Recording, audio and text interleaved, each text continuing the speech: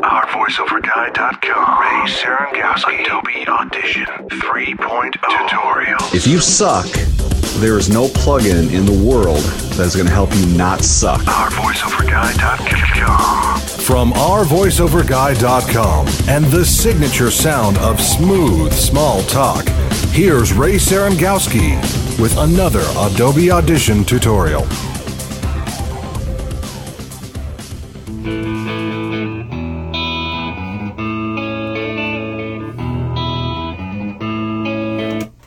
Hey guys, it's Ray at OurVoiceOverGuy.com. I'm back. And we're going to probably put out 2 or 3 tutorials in the next day or so here. And just getting back into the swing of things. Been real busy working on some audiobooks and things like that. So wanted to show you a couple things real quick. I've been getting inundated with emails from subscribers and love you all. I'm glad that anything that I show here is helping out some new folks here. The great thing about posting on YouTube is that anybody that's has a mastery of this program is able to share in the comment section below what you should do, what would make a sound better, and I've even learned a few things from some tips from subscribers. So appreciate all the feedback and all the subscribers. We're getting up there in numbers, so definitely appreciate that for sure.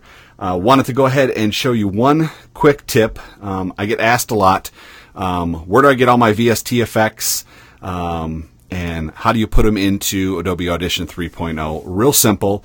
The best thing to do, and I'll show you this, is go to my favorite search engine, Google, right here. And all you have to do is search for what you're looking for. We get a lot of people that are DJs or rap artists, R&B, looking for VST plugins for vocals, vocoders, harmonizers, things like that. Simple search. If you look up, say, vocal VST, you'll see plugins comes up right away. And you can search right in here. In fact, you'll see one right here that's done by yours truly. But if you click on that, there's a number of places that'll give you free VST plugins. Some are trial-based, like the Antares programs. They're all demo for 30 days, and then you have to buy it. And some of these are worthwhile. There's some that are free that are absolutely fantastic. So here's one good way of doing it. Here's one, and I'll try to post these links in the description area so you guys can quick click to them. Here's one that I have here, the Kajaris Audio Classic series, and they have some nice plugins in here. Now, the other question I get is, well, why do you go with these free plugins when Adobe Audition has chorus and compressor and EQ and flanger? Well, here's the idea. For those of you that are new to using Audition 3.0, one of the great things is these plugins offer sound that some of you are looking for. And then what happens is you can look at the dial settings, learn what the compression, what the EQ and delay settings are. And then as you learn and as you work with Adobe Audition 3.0, you're able to make those changes yourself in the plugins that are already part of or already a part of Adobe Audition 3.0. So here's what you do. You go to one of the installers here. Let's just say this one. I already have it, but I'll show you how to do this anyway. So here's one thing you do. Say, for instance, you want to do this RVS vocoder here. You click on it, and you can save it. Save it to your desktop. It's a zip file. It takes just a second. Once that's downloaded, go to your desktop, open up the zip file.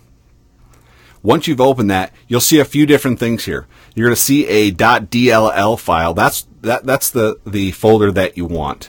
And then you also have, contact information. Sometimes you'll see a setup file in here as well. Some plugins require that you do a setup in your hard drive on their program because it's an external program that opens within your session.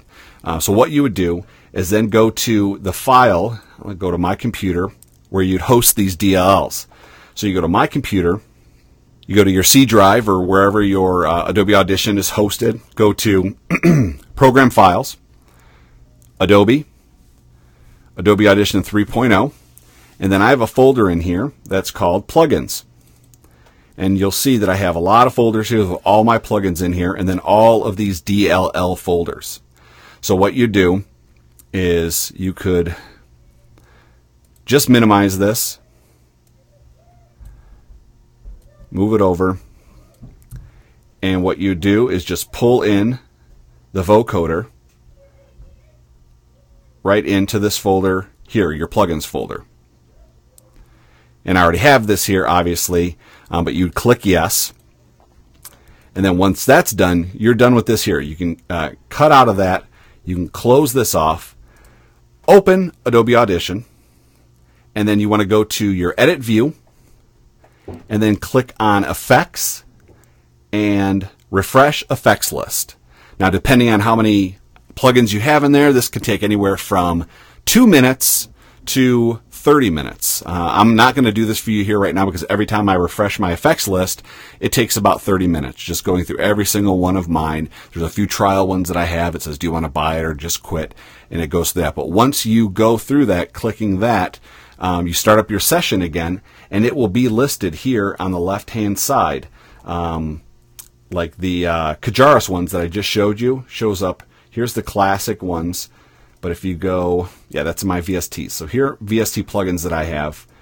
And here they are listed right here. Classic, Clone Ensemble, Compressor, and what have you. So they're all listed right here, ready for you to use. So I hope that helps answer that quick question.